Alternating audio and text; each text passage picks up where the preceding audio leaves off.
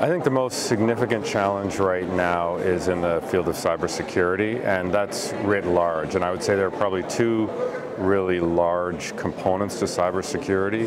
One is really as it pertains to conflict, state-to-state, multilateral conflict, cyber warfare, that sort of thing. I mean, if you think of the traditional forms of conflict, land, sea, and air, they're all bound by certain rules, treaties, norms, that generally speaking, all the world's powers follow to a very great degree.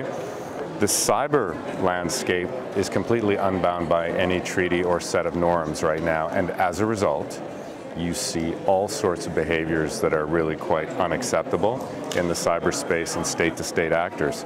And that bleeds into the other real issue, which is around fake news and trust, because we've seen the impact of state actors behaving badly in other states' electoral processes. All of those things start to decrease the level of trust that end users have in the internet, which is certainly a net negative for the internet.